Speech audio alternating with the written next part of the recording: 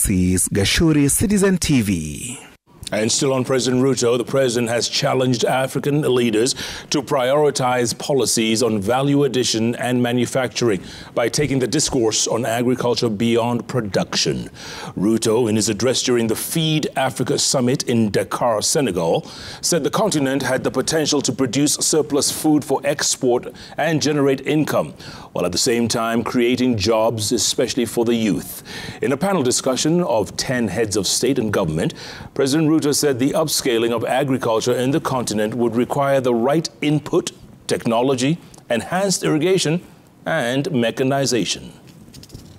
The fact that we are having a conversation, so many of us as heads of state from our good continent, and we are discussing food, is not a very interesting thing to do.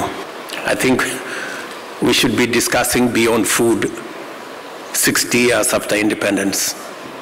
We should be discussing about how agriculture is not just going to feed, but is going to create jobs, is going to create revenue, is going to add value, we're going to do export, and that is really the trajectory that the people of this continent expect us as heads of state to have a conversation about.